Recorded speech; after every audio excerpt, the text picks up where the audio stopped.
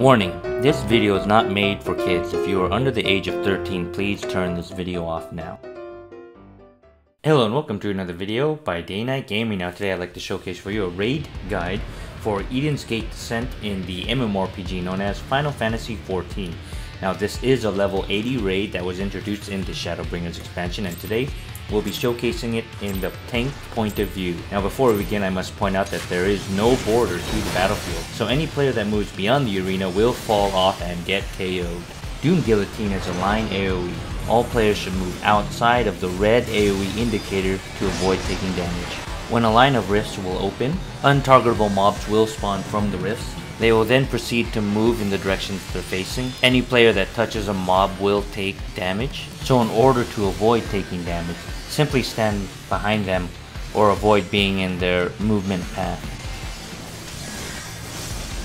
Doomvoid Slicer is a donut AoE. All players should move underneath the boss to avoid taking damage.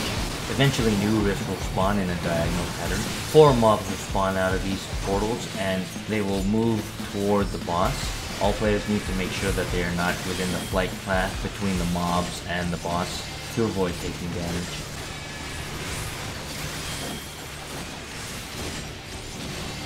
Shadowflame is a multi-target tank buster. Both tanks should use defensive cooldowns to mitigate as much damage as possible.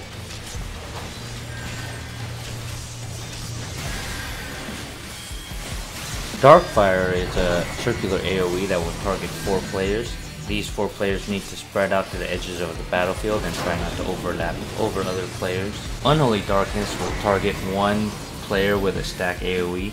All available players group together on top of the targeted player to disperse the damage. Spell in Waiting is a mechanic that adds a timer indicator to attack, which will delay the execution of said attack. This has multiple phases. The first phase will add a circular clock above the targeted player's head. After a short duration, this clock will then turn into a dice indicator. At this point, it will tick down from 5 down to 1. When the dice hits 0, the attack will go off.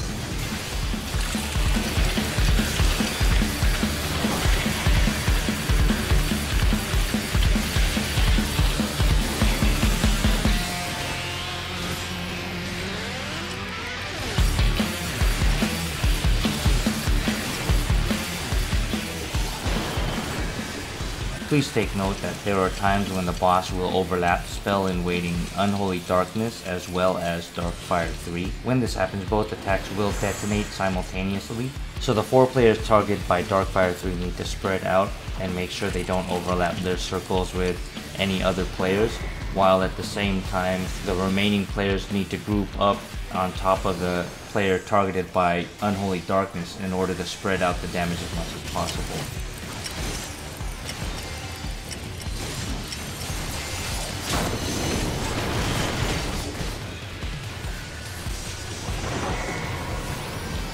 Entropy is a raid-wide AoE. Healers AoE heal as necessary. The Hand of Erebos is a directional knockback. All players need to move to the map edge where the Hand of Erebos is spawned. For those who cannot see that hand, the yellow arrows will indicate the direction of the knockback. The knockback distance is actually quite large, so you want to make sure you get your avatar as close to the edge as possible without walking off the battlefield.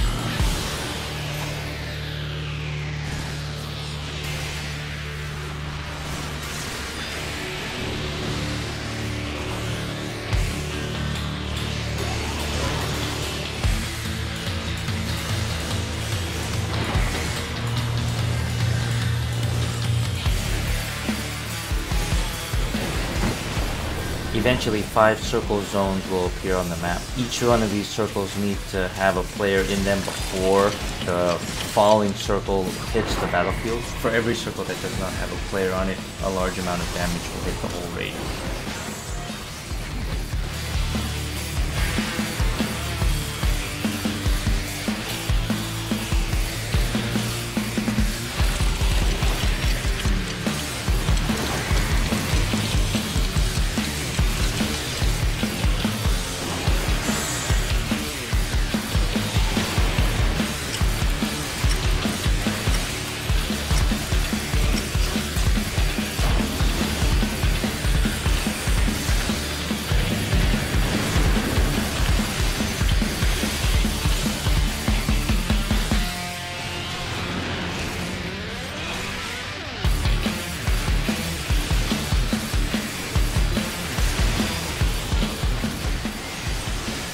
Shadoweye is a visual debilitating AoE. Any player that looks at the target with the Shadow Eye will become petrified. In order to avoid this, all players should make sure to face their character away from the target that has the Shadow Eye marker. Please take note that the target who actually has the Shadow Eye marker above them should run to the north end of the map behind all the other players. Also take note that if you're the main tank, turn your character around facing south to make sure that you do not get hit by the attack. This attack is especially dangerous for the tank due to the fact that the boss is quite tall and can obscure a large portion of your field of vision.